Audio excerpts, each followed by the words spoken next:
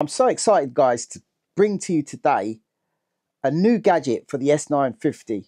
And this is made by a company called Reflux Music. SCSI interface we're talking about specifically is a game changer when it comes to the Akai S950, because the speed that you'd be able to save at, if this thing is what it's cut out to be, is going to be phenomenal. And quite frankly, a dream come true. Imagine if you had a 950 and you could save at lightning speed. Imagine if you had the facility to emulate tons of discs. Back in 1991, you could only imagine if you could save fast and have loads of disk space. In fact, unlimited disk space.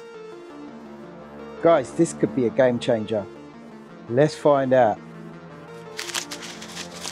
So guys, there is a little bit of installation. You do have to upgrade your EEPROM chips in here. They do provide EEPROM chips, and the EEPROM chips are basically 1.2B. So you can turn on your sampler and check. When you first boot the sampler up, it should say 1.2, and it doesn't actually say B next to it. So as long as it says 1.2, as far as I know, this will work. If not, you can get the ROMs from them. That is the latest and last version of the Akai S950's ROMs.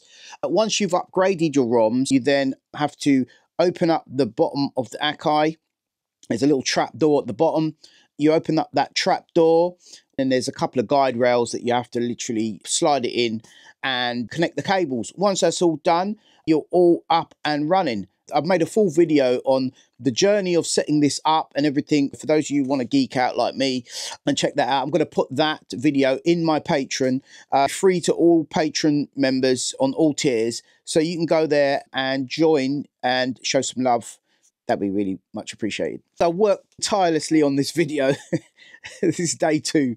You know, if you're getting anything out of this, at least leave a like or consider subscribing to the channel. It's totally free to subscribe, guys, and you'll be supporting me much more than you realize. Right, guys, let's get this thing on the bench and get this thing installed ASAP so we can see what is going on. Who do you at home?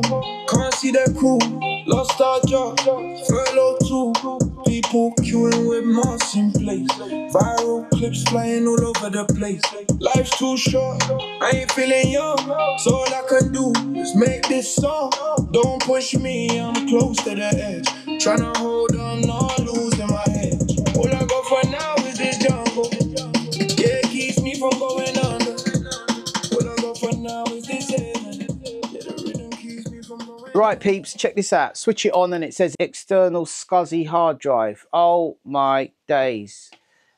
So now I'm going to get something to connect this to, find some SCSI leads, and I'll be back. Potential for these gadgets is just unreal, man. This weird looking thing is a Raspberry Pi. For those who don't know what a Raspberry Pi is, it's actually a little mini computer. But look, if you look on the top there, there's this thing called a hat. And this hat that I plugged into it is actually what you call a RASCSI. Now, this is a hard drive emulator, which will fool this into thinking it's got a hard drive on it. Then put all your images on here, your disk images, your pretend hard drives that it will recognize and save to. Guys, I've got the SCSI interface installed now into the S950. The question is it going to work?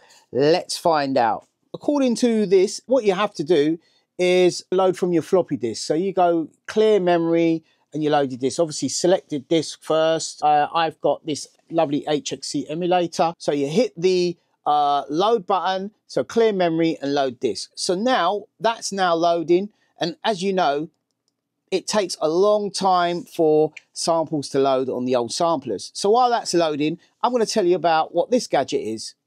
So here we have a USB floppy emulator.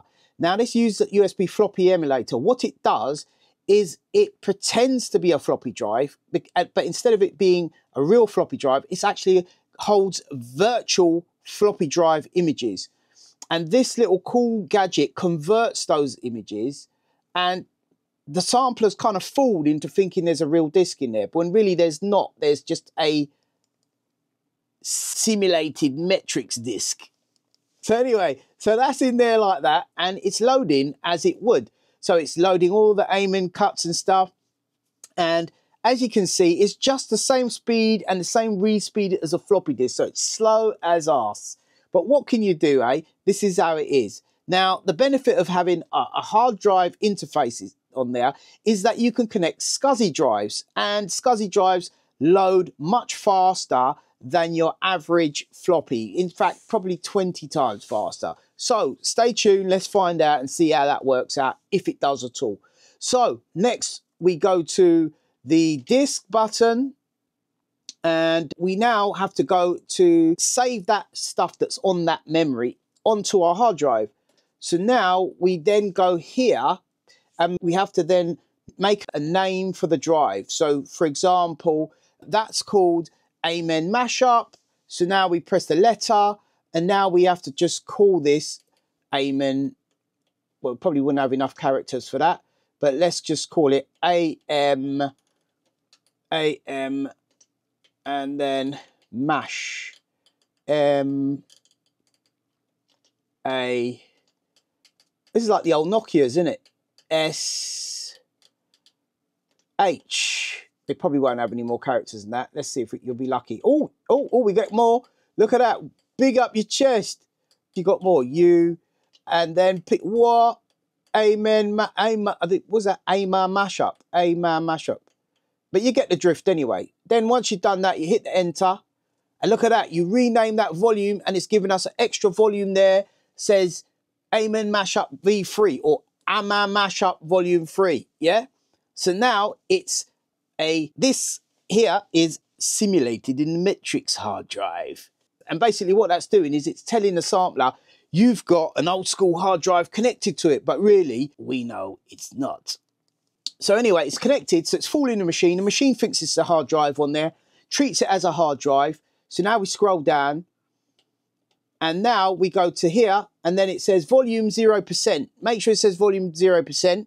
Yeah, I don't know if you can get away with taking out your USB, because you don't want to wipe over your disk, because that will be a nightmare. But you could do a shortcut. You could try clicking this button, and that will give you an eject menu. For those of you who don't have that, you probably got these old school floppies still in there, still struggling along, still getting the old bzz, bzz, bzz, still getting the old memory freaking disk failing palaver. Where meanwhile, I just press the eject button there and I hit save. Now let's see how quick this thing saves.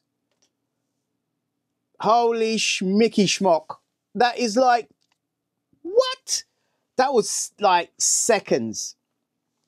So guys, if you're enjoying this content, yeah, please hit that like button and make sure you subscribe. And let me know if you want to see a video where I'm going to test the sound on that, because I want to do a test, right, to see which one sounds better. On my next video, I'll probably do that, yeah. Comment down below, which one sounds better?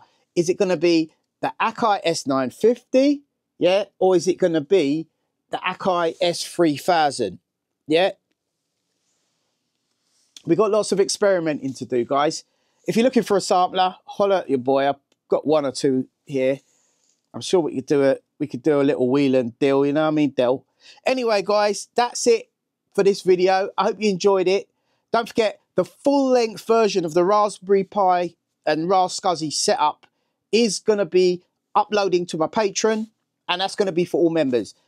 Join the Patreon and showing the support. All Patreon members will be able to see that video. So that's it, guys. Enjoy. Peace out.